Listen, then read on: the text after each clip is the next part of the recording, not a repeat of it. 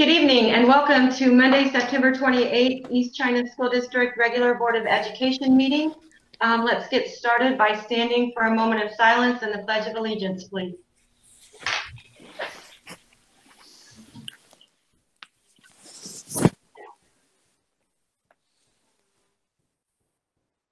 Thank you. I pledge allegiance to the flag of the United States of America and to the republic for which it stands, one nation, under God, indivisible, with liberty and justice for all. Thank you. Before we get started, I do need a motion to make a change to the agenda. We need to just delete item 6, C, curriculum coordinator, and D, ECAA contract extension, because those are actually board action items this evening. So if somebody could please make a motion. So moved. Support. Any comments or questions? Okay, please, all in favor signify by saying aye. Aye. Aye. Opposed, same sign. Okay, so item 6 this evening will now be A, Consumers Power Lease Agreement, B, Extended Continuity of Learning Plan, and E, Bond Update. So the next item on our agenda is items of interest, recognition, and inquiry. Board of Education members, does anybody have anything this evening?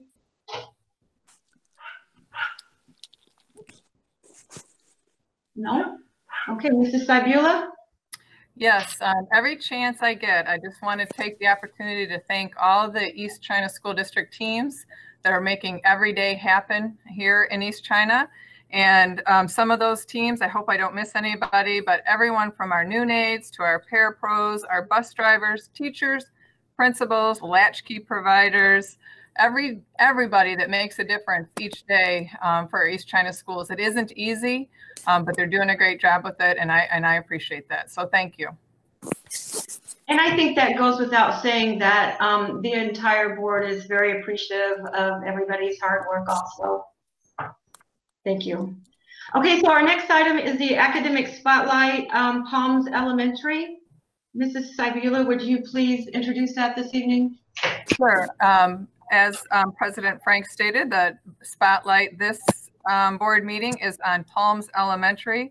Scott Westerhoff, principal, put together the presentation regarding their welcoming their new technology class. All right, give me just a second.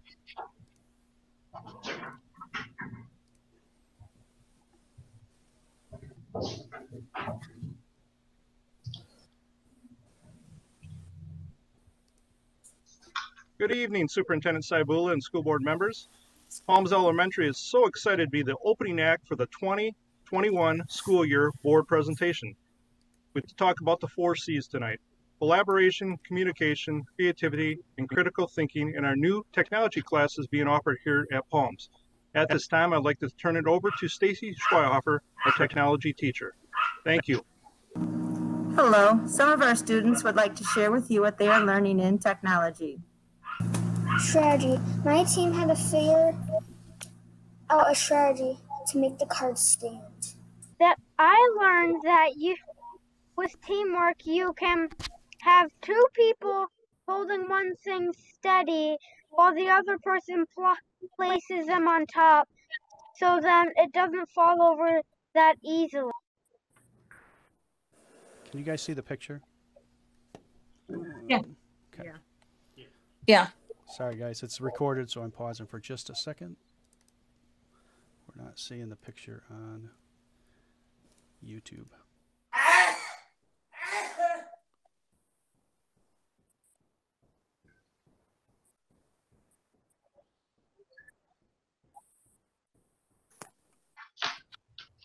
We'd like to talk about the 4 C's tonight: collaboration, communication, creativity, and critical thinking in our new technology classes being offered here at Palms.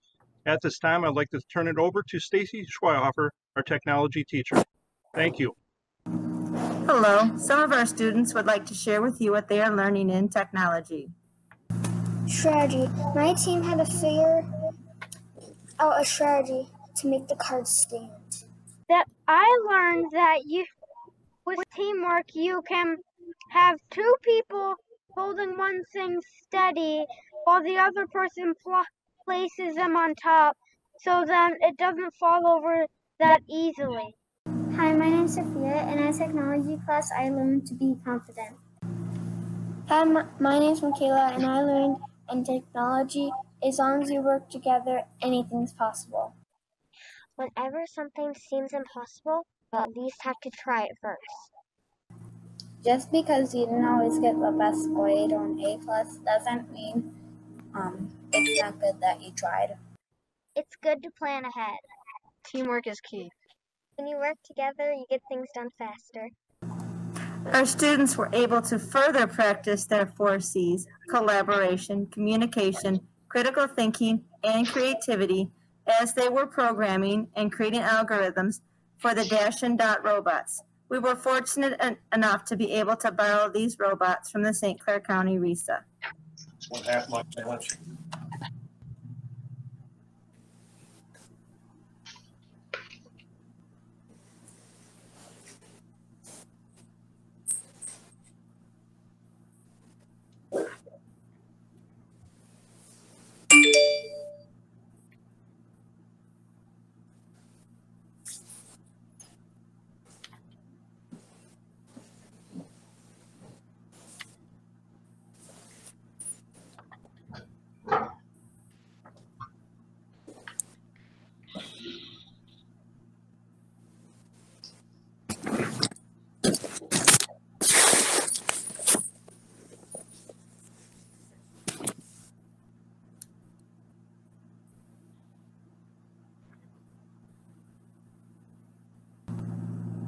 Thank you very much. Have a good evening.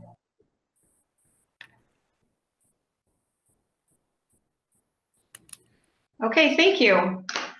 Our next item on the agenda is the consent agenda.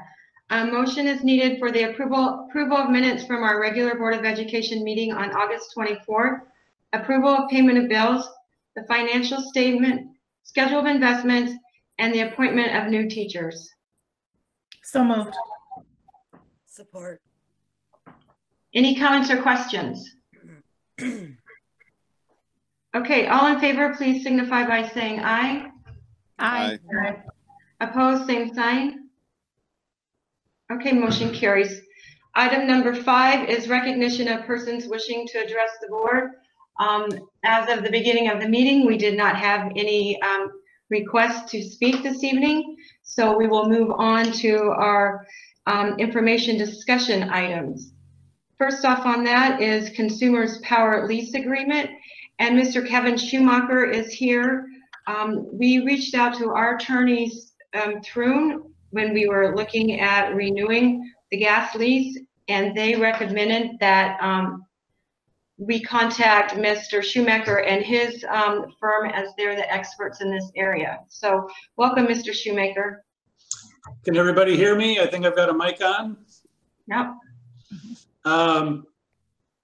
Tell me how much information you want from me. I can tell you how I typically describe this to clients so that you can understand it in a nutshell. That sounds good. Okay, so basically you have a natural gas storage field under 80 acres that is owned by the school district. And the way I usually describe this is, think of your property as a layer cake, you know, like a 3-layer cake or a 5-layer cake.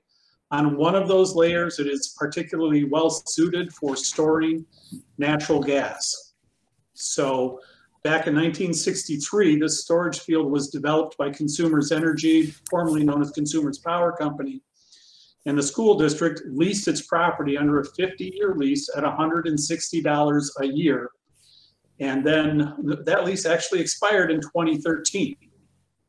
All right, so why did we wait until 2019 to talk to somebody about it? Well, consumers really should have a great inventory system to keep track of when their leases expire.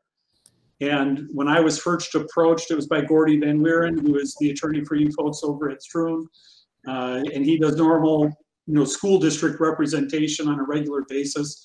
And he reached out to me to say, Kevin, we've got an oil and gas situation that we haven't had to deal with in 50 years at the district. So can you tell us what our rights are? And so I went back and forth with Tina Thrift quite a bit, and basically wrote a very detailed opinion letter so that she would understand it, which I assume was shared with the superintendent, to explain, here are your rights. And basically what you have is like a layer cake or a Tupperware underground that contains natural gas. And you get to own that as one of the assets for the district. And the district's job is to manage its property effectively, efficiently, and economically. And consumers made a proposal of, hey, you know, we kind of dropped the ball and didn't renew our lease, and we'd like to just pretend like that didn't happen. And here's a new lease that we want you to sign that would pay you approximately $75,000 over the next 100 years for us to keep doing what we've been doing. So I was approached to say, Kevin, do you think we can, you know, what are our options under this situation? And you could actually have treated consumers like a trespasser. You know, we no longer have a lease, we're going to throw you out. And there are state laws that are in place that allow consumers to use condemnation authority in order to condemn the subterranean layer cake for storage of gas purposes. There are benefits and detriments to doing that. Playing hardball with consumers is probably not advisable from a standpoint of school districts are oriented towards educating students as opposed to engaging in litigation to fight over property rights. My estimate would have been, it would have been tens of thousands of dollars for litigation attorney fees that would have been fronted by the school district for an uncertain outcome. And the uncertainty is what are your storage rights actually worth? So to evaluate that, I retained a oil and gas engineer who was a licensed professional engineer in Michigan, asked him what his experience was. I also contacted a landman who had a national land practice of buying and selling rights like you have to find out is consumers lowballing the district. And actually the initial offer from consumers was higher than both of them estimated that it would have been. But our position with consumers at the time was such that we thought we could negotiate better terms. And that's what I ended up doing, was trying to increase the frequency of the consumer's payments. Instead of once every 50 years you get a payment, whenever consumers feels ready to make the payment, to at the front end of each of 4 successive 25-year leases. And the terms, you know, in a nutshell, we increased the position of $75,000 was the initial offer. We're now at $122,500 plus consumers is going to pay for $7,000, or, you know, make a contribution towards your attorney fees. I haven't done my final billing, which I think is going to be a total of around $9,000, but consumers is going to pay for $7,500 of that. So over the next 100 years, the school district will get a payment every 25 years in advance of the next 25-year term. And I believe those terms are laid out in the board packet that you have at the very end. And basically the first payment will be $27,500 for the first 25 years, $30,000 for the next, $30,000 for the next, and then $35,000 for the last 25-year period. The school district, you know, has this piece of property, and if at any point in time, you know, 10 years, 20 years, you know, 50 years from now, if the district decided to sell the property, they could actually keep the storage rights beneath the property in order to keep that revenue stream coming, or it could sell the property, you know, if that ever became something that the district had to consider. So signing this lease is something that wouldn't affect, because I don't like the fact that we have it as an automatic extension, so that wouldn't affect it if we decided, you know, with the contract, if we decided to sell it in 15 years. If you decided to sell it in 15 years, you would, you know, this is sort of like having a lease of an apartment, you know, and if you're in the middle of a 25-year term, anybody buying the property is going to be aware of this lease being, you know, part and parcel of the property that they're buying. So it has the potential to affect the value of the property. But, you know, I can tell you consumers, you know, my estimation, my professional opinion is, if you refuse to sign the lease, consumers is going to initiate condemnation proceedings against the school district to, you condemn the property for purposes of gas storage. Just the storage layer of the cake, not the surface of the property, other than the surface portions that they're already using right now. And I believe they have 2 2-acre parcels within this 80 acres that they are actually using the surface on and have been using for the last 57 years now. So, your options are either enter into a lease with consumers voluntarily on these terms, or wait for consumers to sue the school district for condemnation to forcefully gain the rights to this property. Well, not that I'm against the how can, if the lease is up, how can they sue us for not agreeing to another lease? They can, this is the same concept as if, we're trying to build a new freeway through the county, or through, the same power that townships have or county road commissions have to build roads. Michigan has a statute that allows for utility companies like consumers to condemn property, to say, we need this in the public interest. And the way they do that is they have to get a certificate of necessity first. And a certificate of necessity says, hey, we need this for the public good. And utilities are able to do that because a reliable natural gas supply for the heating of homes in Michigan, or for the generation of electricity in Michigan, is a public necessity. So the first thing that they do is they have to make a determination of public necessity. This would be in the probate court for the county in which the school building is actually located. They have to make that demonstration, and they would. We lost them. That's 50 years. I think it's pretty much a done deal that they would be able to establish necessity, because it's actually part of their existing storage field right now. But the second part of it is the economic side of it. And the economic side is, since we are going to forcefully use the school district's storage capacity underneath this property, what value does that have? And the way you prove that is with engineers and with people who are in the industry of buying and selling land rights of this nature. And there's an uncertainty to that would make it, in my professional opinion, in the best interest of the school district to strike the best deal that you can, because this is something you've been receiving $160 a year for the last 50 years. We've increased the position that the school district is getting on that considerably. Okay, thank you.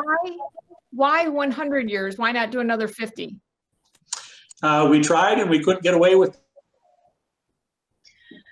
I believe that this was the Simcoe's counter was the 50 versus 100. We lost it there for a minute, so I kind of just jumped in. The question was, why 50 years instead of, why 100 years instead of another 50? They wanted 250s and we wanted to do 225s, and they were not negotiating on those terms. If they go the condemnation route, they don't do terms at all. It's flat out, we hereby condemn the property and pay you a value for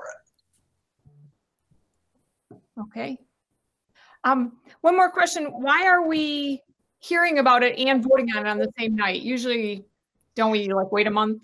Right, Mr. Shoemaker. Our board standard policy is that we have a discussion item 1 month, and then the following month we'll vote on that item. But could you speak to the necessity of expediting this, please?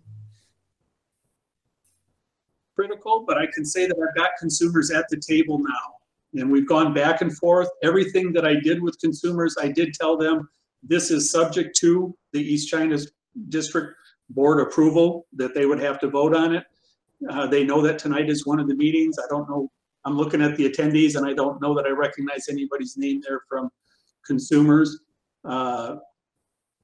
You're allowed to be the deliberative body that you are.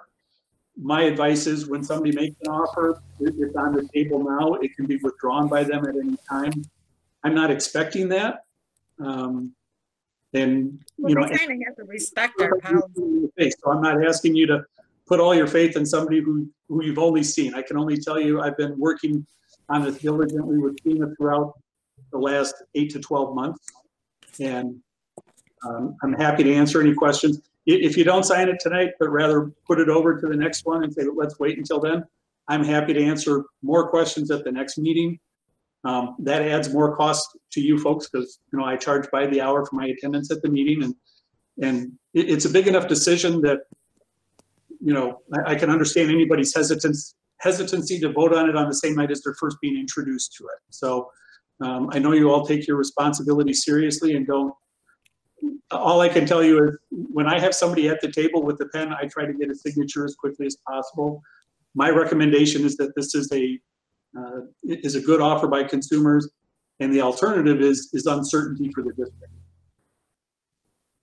All right, Like thank I you. said, they have to respect our policy. This is something that we, just like Karen said, we discuss and then we vote. Well, we've made exceptions numerous occasions when things have come up before us and time is of the essence. So I think I think Mr. Shoemaker's laid it out pretty clear that this is the final offer from consumers and it's kind of take it or leave it. So I don't know where we would go from here versus other than we just let them sue us, and I don't really see where the district wants to get involved in you know, that sort of a process. If I could, I agree. We can vote tonight. I agree with that, but I think that's just kind of disrespectful that they don't you know, want to agree to our policies. they're not aware of your policy. Right. Oh, okay. I mean, they're not aware of your policy in terms of respect or disrespecting a board policy. They're just simply, you know, ignorant to how the school district works. And real simply, you know, I've got both sides of this that I can argue. On the one hand, consumers dropped the ball in 2013 and didn't renew the lease. Exactly. We would have had this conversation in 2013, 2019, or 2020. What I'm recommending to the school district is, do you want to accept more money for something you've been doing for $160 a year for the last 50 years? Right. I think we've beefed up the language of the lease as much as I possibly could. The state of Michigan, just so you understand, has similar properties to you, where the state of Michigan owns parkland and has storage underneath their parklands. We used a variety of the state of Michigan lease and modified it slightly for our purposes. So we are following very similarly to what the state of Michigan uses for their leases. We don't have quite the same negotiating power that the state of Michigan does, so we didn't get every single bell and whistle, but I asked for every single one and got as many as I could. So I can tell you my recommendation won't change between now and your next board meeting, and I don't think consumers is going to sue you between now and your next board meeting. But my simple answer is my recommendation is that or the request that I would make is that somebody make a motion approving the contract, authorizing the superintendent or the business office personnel in charge to execute the agreement on behalf of the district. But that's my recommendation today. It'll be my recommendation at your next board meeting if you call me back for that. Is there any potential cost or anything associated with, like, could a cost arise from this property for any reason, or is this pretty much just the property sitting there and we'll get the money? There is no cost or obligation on your behalf. Everything that they do, consumers has to pay and cover. There's an indemnification. If you're looking at the PDF, paragraph L on page 25 of the board packet has got the indemnification. We tried increasing that, and we got some pushback, and so we left the same indemnification provision in there that's been in there since 1963. And that provision basically says any cost associated with consumers' activity is going to be covered by consumers. Okay, thank you. So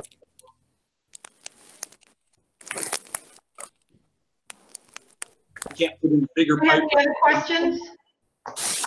I'm sorry, what? I said, are there any other questions? No, I'm sorry. No, I'm good. Okay, well, thank you very much, Mr. Shoemaker, for joining us this evening. So we'll move on to our next information discussion item, which is our Jeannie, are we going to come back to this in the action items? Are we going to go ahead and make a motion to vote? It's in your agenda, 7A, unless the Okay. board would like to go ahead and act on it now, which we can, but it is our first action item. Okay, thanks. Jeannie, Yes, why don't we just go ahead and vote on it now? Is that we gentleman? can. We absolutely can. Is he waiting for us? I mean, is he still on? He's still on. I don't know that he's waiting for us, but is everybody comfortable with that? We'll just. Yeah. Okay, so I have the action. Per administration and legal counsel's recommendation, the Board of Education approve and authorize signing of the presented lease with Consumer Powers for an initial primary term of 25 years plus 3 additional 25-year extensions, providing payments in the amount of $27,500, $30,000, $30,000, and $35,000 respectively. So a motion is needed. So moved. Support. Okay, are there any additional comments or questions? Okay, all in favor, please signify by saying aye. Aye. Opposed, same sign. No opposed. Okay, the motion carries. Again, Mr. Shoemaker, thank you for your time this evening. Thank you. And when the minutes are prepared, I'll just need a copy of the minutes is all. Sure. And I understand your minutes won't be approved until the next meeting, correct? Correct. All right, Mrs. Krantz, can you make a note of that, please? Thank you, folks. I'm going to get off the clock so that I can stop billing the district. Thank you. Have a good night. Thank you. Okay, so we'll move on now to our bond update. Do you want me to do the extended continuity of learning plan update? I apologize. Thank you. I've got some notes on here. Yes, please. The extended continuity of learning plan update. I apologize. Sure. Oh, I did want to just make a mention to thank Mrs. Karen Cedar for her work on this and assisting with that. So thanks, Karen. We appreciate your time on that. Yes, I do as well. It's always nice. The more eyes that you get looking at these plans, the better that they will be. So the extended continuity of learning plan was a requirement of PA 149 that would waive us from the days and the traditional days and clock hours. So 1098 and the 180 days. By writing this extended continuity of learning plan, we are waived from those traditional measures of attendance in our school days. If you remember back in March, we wrote a continuity of learning plan, and it was new to everybody, and the state said in order for us to continue receiving our state aid through the end of last school year, we had to write a continuity of learning plan. Well, it was new, very new, and everybody was working from home at the time. And we received great assistance from our RESA in getting our plan approved in March for the continuity of learning of that school year. This is an extension of that plan along with the COVID-19 preparedness and response plan that was approved in August and presented in August. So we're getting a little bit more efficient at writing these continuity of learning plans. Everything is very fluid. The dates and requirements change frequently, but the plan that you received, the extended COVID-19 East China School District Learning Plan, outlines all of the steps we will be taking throughout this school year, including the assurances of what we will be providing as a school district to our students. But I wanted to bring to your attention with this extended continuity of learning plan that in this very fluid environment that we're all working in, initially the timeline was very short for when we had that. The reason it's on tonight's board meeting is it had to be posted by October 1st.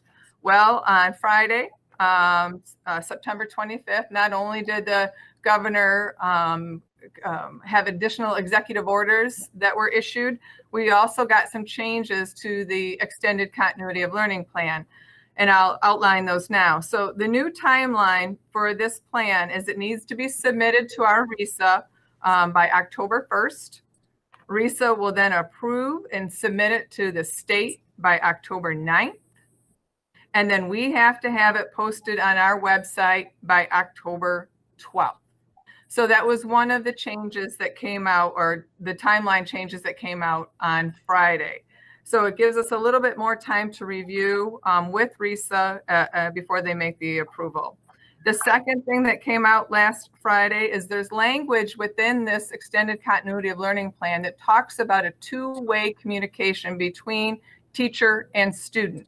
And it's the new definition for attendance. Instead of the traditional attendance of you're sitting in class and the teacher takes attendance, a two-way communication between the teacher and the student is now the communication that qualifies for attendance. Initially, the communication could only be between the teacher and the student to qualify for the two-way interaction. As of Friday, they have added additional flexibility for those two-way communications, and it can now include another district employee besides the teacher who has responsibility for the student's learning, grade progression, or academic progress can participate in that two-way communication. So if a principal meets with a student and they talk about the learning in the classroom, that can count as a two-way communication. And we need 2 of those a week for each one of our students that will be reported on weekly and also reported at each board meeting, a regularly scheduled board meeting. Also, there was an additional assurance that's going to be added to the report that wasn't there as of Friday. Districts will now be required to report by January 15th, 2021 on the amount and type of training provided to teachers through professional development that was focused on delivering virtual content, and also the type of instruction provided to parents and students on how to access virtual content. So we have another assurance that needs to be included in the extended continuity of learning plan before it can be approved.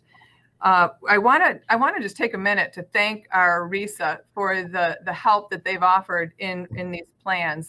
Everything from the goal setting to the assurances and how we were going to look at that and word that moving us through the school year, they were helpful with. And I want to thank Dr. Kevin Miller and his team for that help. But that is the extended continuity of learning plan. That is its purpose. And moving forward, starting in the October board meeting, I will be providing an update on we'll call it the ECOL, and that will include health department update, attendance, or that two-way interaction participation rate on a weekly basis. And there was one more. I guess it was just the two-way interactions. So those 3 things, it'll be 3 slides that will be presented at each and every board meeting moving through this school year. Are there any questions about the ECOL that I can answer for you? Todd, you're on mute. Sorry. That's okay. Man, dang it. Well, I can't read lips yet. Good job. Can you repeat again the 3 things that would be on the slides that you just Yes. said? Yes, it is the health department update so today in your board update you received, or you had attached, we have to provide the current health department data, the attendance on a weekly basis percentage, and then the two-way communications. Okay.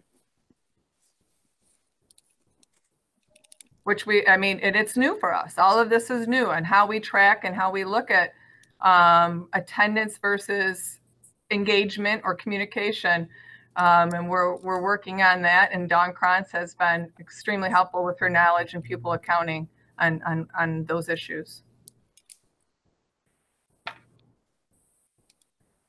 Any other comments or questions? Pat, you're muted. It looks like you're trying to speak, but you're on mute.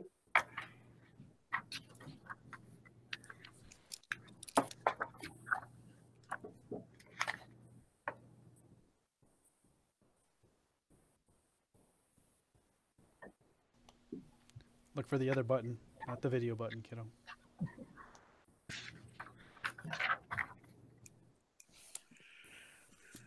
Do you know what she needs to do, Craig? Yeah, she keeps hitting the mute of the video, Pat. Look for the one with the microphone. Tap on the screen and look for the microphone. It should be red. Okay. There you go. There you are. Oh, Yes. for God's sakes, this is ridiculous. All I wanted to say, it's no big deal, and I'm sorry to hold everybody up. I just wanted to say it sure is a fluid situation with the state because you never know what they're going to throw at you next. It's more like a week-to-week thing, isn't it? Yes, it certainly feels that way. And unless it happened today and I didn't hear about it, the governor has yet to sign the budget. So we're still unsure on that front as to what we're working with for the school year. Okay. Thanks for Okay. your work. Anybody else? Okay, so then we'll move on now to bond update.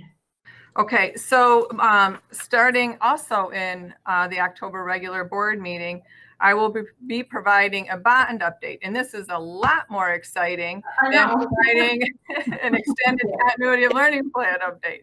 But I provided the school board late this afternoon with the 2020 Bond Program Series 1 project timeline. This is the most recent information regarding the projects and when the construction will begin and when it will be completed. Now, we have 2 series. This is for the first series that includes the Innovation Center here at Meisner Road, the 612 St. Clair campus, and the 612 Marine City campus. The series 2, which will be the work on our elementary buildings, the design for those projects will begin in early January, February of 2023, and to be completed in fall of 2024. So all projects should be completed in the fall of 2024. Wow. Yes. Can I answer any questions? So as of right now, have we completed the Innovation Center designs? We're still working on Innovation Center designs. We have a meeting each Thursday, and Craig Headley has been instrumental in helping with these designs and where our new technology will be placed. And each Thursday we get it closer and closer. I mean, it looked really good at our last Thursday's meeting, but we're still in the design phase. So then will we complete the Innovation Center design phase before we move into the St. Clair 612 design phase, or will those go on simultaneously? Simultaneously. Okay. So we're on board then to start that here in October. Correct. Yes. Okay.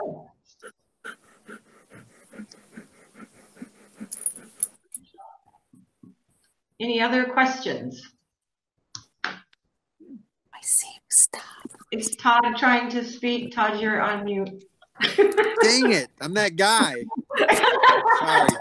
I'm glad it's Todd and just not me. I always swore I would never be that guy, and now I did it twice. Yes. Yes. Have we done any more work as far as the use of the innovation centers? I know that was something that originally we talked a lot about, the schedule and the classes that we would offer there. And is there any update on that work? Yes, about, I want to say 3 weeks ago now, we brought a team of teachers, Marine City and St. Clair middle and high school teachers to central office, and TMP and OC gave a presentation and talked about the physical buildings that we're looking at building.